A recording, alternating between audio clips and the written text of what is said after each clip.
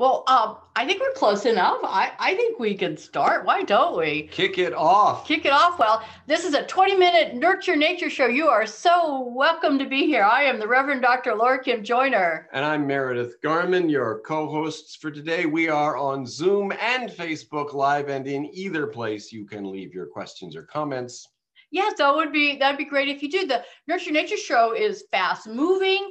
It talks about a current theme, and it goes on to current news and multi-species and conservation news, and then a pause, and then a closing. And hopefully we're going to be interactive. So give us your questions and your comments and teach us what you know about animals. And so today, well, why don't you get us started?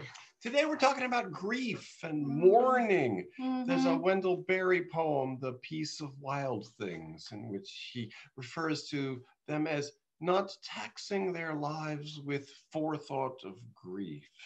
And maybe forethought of grief they don't have, but grief itself, when death comes, there are some grieving behaviors. It's just that they don't anticipate them so much.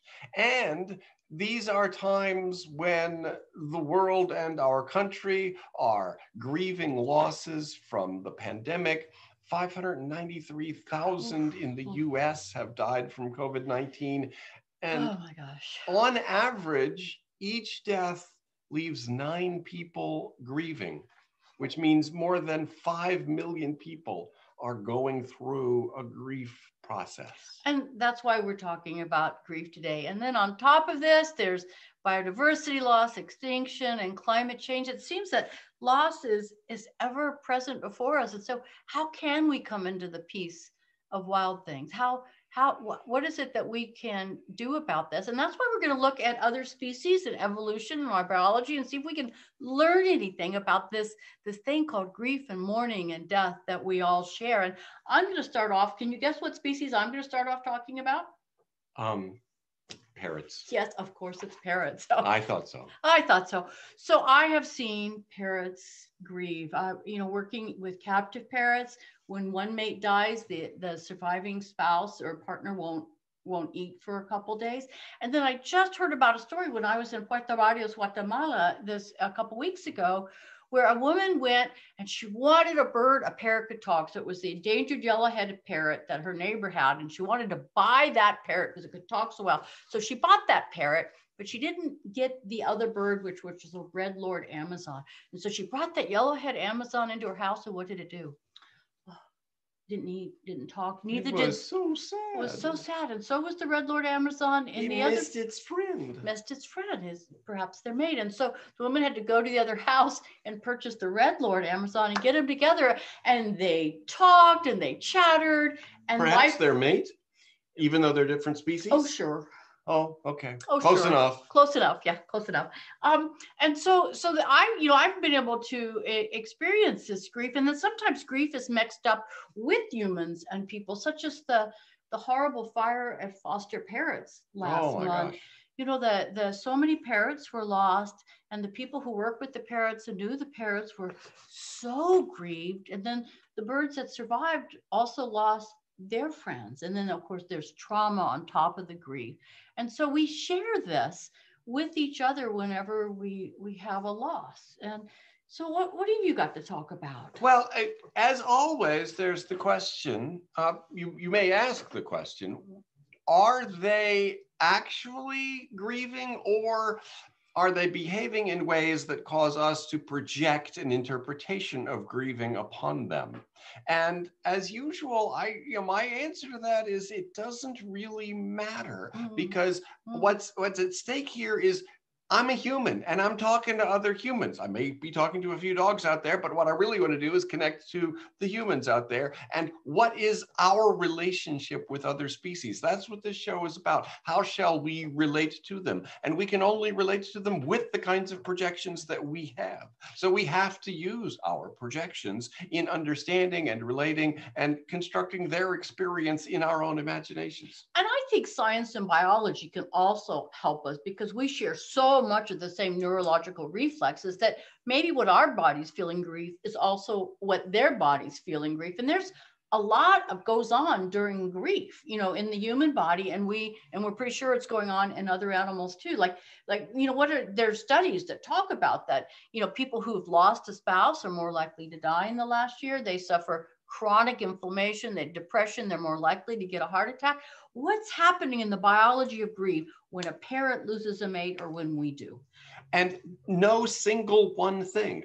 A whole bunch of different things happen, and it's different in every person. In fact, when I talk about this projecting and interpretation of grief, it's what we do to each other. We construct grief amongst ourselves, and we construct grief as a reality among other species also. And so I'm going to imagine then, you know, in this construction that they may be having the same anxiety and stress hormones that we have when we lose somebody, because there's alarm calls. We want to know where's the person or the thing that we lost, and the brain is upset and the nervous system is upset because something's happened, maybe something dangerous, and we want to be with them and we don't know how to live without them. So it has devastating impacts on our bodies. And so why is that? Why would we grieve in the first place? What's the evolutionary use to that? Why do other animals apparently get sad? And we do it in so many different ways. The grieving hormones you refer to, well, some grieving people don't have them and some grieving people do. I mean, on average, a grieving person has more of them than another, but there's so many different, there is no physiology that is the grieving physiology. The grieving people manifest in many different physiologies. And so I think what you're saying is, and I tell this to people who are grieving too, that everybody does it in their own way. And everybody does it in their own way. And that we call these highly different things grieving is a matter of social convention. Well, let's talk about the different ways that other species grieve then. You know, I talked about how, what happens to us. We have memorial services, we have funerals, we get sad, we have stress hormones, and it takes a while to kind of rewire the brain to build a life without that person. And some people say in the process of grief, we learn what's important. We learn how to love more. We learn to have greater empathy. And of course, we have no idea what's going on in other species. But let's talk about the classic example of crows. What do you know crows. of? Yes, they're like the jays and the magpies. It's the one they often lift up that, oh, look, a crow died, and there's a murder of crows all around them and exhibiting. Well, we know who the culprits are then, don't we? Murder of crows. And the magpies will gather around a magpie that's been hit on the side of the road and even bring like grass and dried flowers and lie that around. Like we know that elephants will partially bury and cover those that have died. And I've even heard that elephants doing that with humans. So yeah. There have been some reports of magpies doing this with the flowers, but not all magpies do that. It's important to keep in mind that and not all humans will send flowers when somebody dies. Right. Yeah. There's magpies all grieve in their own way too. Right. So they did some experiments with crows, and the one study, you can talk about the experiment, the one study that really put it out for me is someone did a study about West Nile virus. It was a virus that went through almost 20 years ago, and crows were nearly 100% fatal, or like 95. It was really high. And so every family group lost crows. They're tightly bonded in family groups. And what they found is that they had a social community response to grieving, is that crows and groups of crows wouldn't move around as much. They were more afraid of new things. They weren't trying new things. And that's a sign of fear, stress, and anxiety in many species of animals. And the scientist says, well, it looks like a grief response. They just kind of stopped and slowed down and reevaluated until they could make new family bonds and reunite the broken up families so that they would have a new family group to go from. And they thought that was grief in crows. Maybe it is something that we could use that word for. Mm-hmm. And crows, we know, do pay attention to their dead. They're looking for clues that they can use. When a person shows up in an area of crows with a crow carcass, then the crows kind of assume that that's the person who is the predator who kills crows. And when that same person shows up without a carcass, the crows are very nervous around that person. So they've associated that person with the possibility of predation. Another case is when a crow is just a carcass or a taxidermy crow is placed in some spot, the crows react very strongly to that. There's a lot of calling about that, a lot of arousal and some aggression. And then after that, that place becomes a more suspicious spot for them. They used to feed happily there, and then they become skittish and hesitant to do any feeding in that space because they're now associating it with death. So I've heard that one reason, a beneficial reason for that community response, and we don't have to call it a funeral, but that community response around a loss of a crow is it teaches them what to be afraid of. They teach each other, be careful of that person, be careful of that car, be careful of that rotten carcass, it's got poison in it. That it's one reason why they come together to grieve. And I wonder what it is that humans learn when we come together to grieve in memorial services. Well, it may be built from some of the same need to learn what was dangerous, and reinforce that learning and to teach it to young who might not have directly seen the dead body or the death. And we may have, some theorists suggest that we saw corvids like ravens or crows reacting to their dead, and we picked up the practice from seeing them do it. That's a theory. How long ago did humans start burying their dead? Well, it was 100. We have evidence that 100,000 years ago we were burying our dead. We may have been doing it from before then, but we don't have evidence that goes back that far. Yeah. So we learn from animals about the great loss that goes on with them, and so many animals show grief. Can you think of any other examples? Well, elephants are the big famous well-known example. Elephants paying a lot of attention to their trunk, to their and touching dead. And talking, right. And murmuring, and giraffes will stand over their dead infants, and other beings will mourn their infants. You were just telling me about orca whales this morning. There was one orca whale that was a bit of an outlier in this regard, but she carried her dead calf around for 17 days. Mm-hmm.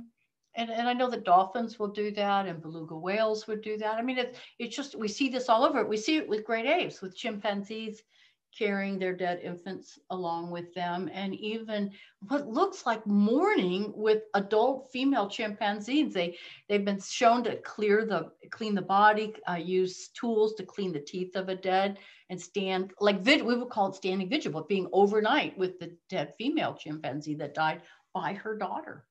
So it sure looks a lot like what we do, doesn't it? There's a slowing down of the body and a taking in. For us, certainly, it's about adjusting to a new reality. There was a loved one that isn't a part of your life anymore. And you just your body has to slow down to make its adjustment to the new reality, a reality that has a hole in it, the shape of the loved one. So what is it that grief is good for? Well, it's a physiological response that, as I've insisted, it's highly variable, but it tends to slow us down and allow us to process the fact that we are entering a new world and a new story about who we are and what sort of world we live in.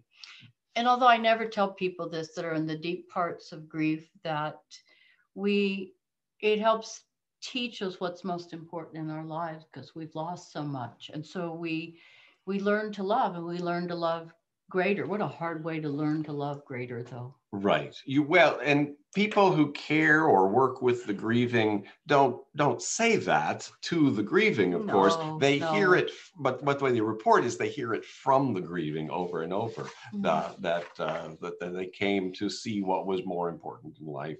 That healing isn't about getting back to normal. Healing is about transformation, becoming a new thing.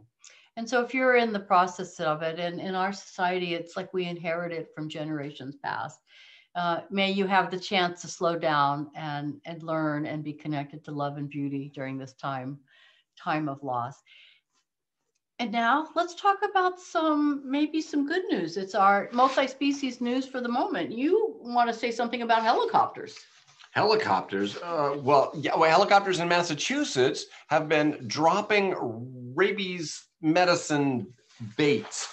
Some 68 100,000 doses of rabies baits dropped for the wildlife, raccoons and other wildlife to help protect against rabies in Massachusetts. What a smart way. They're not going to really line up for a rabies clinic, you know. Right. It's hard enough to get people to line up for their COVID shots. You just try to get a raccoon or skunk to go get their vaccine. Well, many people have said we got to do something about those rabid Massachusettsans. Yeah, the raccoons. So, and another study that came out today, this week, was seriously about pug dogs, but it's all those short-nosed dogs with big eyes. And they did a study to see why it is humans like those kinds of dogs. Do you know why they like those kinds of dogs? Eye contact. Eye contact. I mean, I just spent the last couple of weeks with a pug, and I have to admit, I'm not really for that kind of breeding that causes all kinds of, respiratory problems in pugs, but it is a pretty amazing dog. The short-nosed dogs that, don't have the really long nose, their eyes are more set forward and they're more focused to meeting eye contact and what's in front of them. So we like those kinds of dogs. The dogs with the long noses are hunters and they're peripheral, and they're not as likely to focus on the humans in front of them. I've never thought of that before, but I grew up with Lassie. Lassie's one of those long snout dogs. Those collies have long snouts. And if you remember any interactions you've had with collies, you probably aren't remembering as much eye contact as if you also had as close a relationship to, say, a boxer. Also, herding dogs, puppy dogs, and playful dogs tend to make more eye contact, and so there's a reason. Even if it's a puppy with a long snout. Yep. So puppies don't have terribly long snouts. No, but that's right, and they're really tuned into it. So that's our multi-species news, and we always do a little piece on conservation, and I'm going to tie this into grief.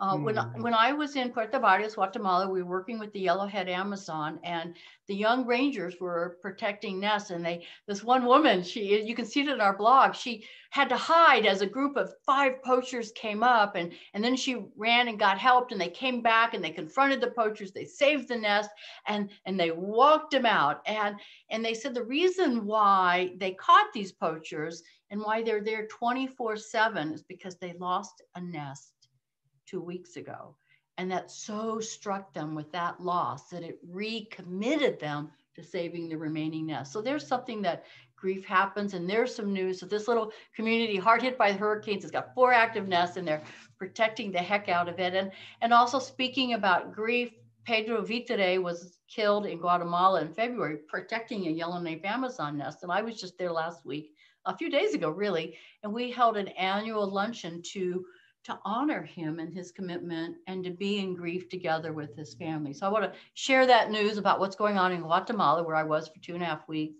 and ties it into grief. And with that news, maybe we need to pause for a moment. Let's just pause. Let me invite you to take a deep breath and bring your mind to a loss that is with you today, that you're feeling, a recent loss, whatever it might be. Because what you've lost on what comes to you also is an indication of where your love is. And so as we hold loss, we are holding love. And may that love grow greater, and may it grow into commitment. It feels good to slow down a little bit. What do you think? Just a little. Just a little bit. So we're done. We went through that. That's our 20-minute show. We'll be back next Thursday at 4 p.m. We haven't picked a topic yet. Maybe we'll do something different than grief. I don't know. We'll just stay tuned. Give us your ideas. Or it won't be different. It'll just be the all grief all the time channel. Yeah, the nurture your grief channel. That's right. No, probably not. Probably not. So send us questions and comments. We'll have the video here and on our website. And do stay safe and well and connect to love and commitment. And until we meet again, remember, you are an animal. So act like one. Well, you can't help it. So help it.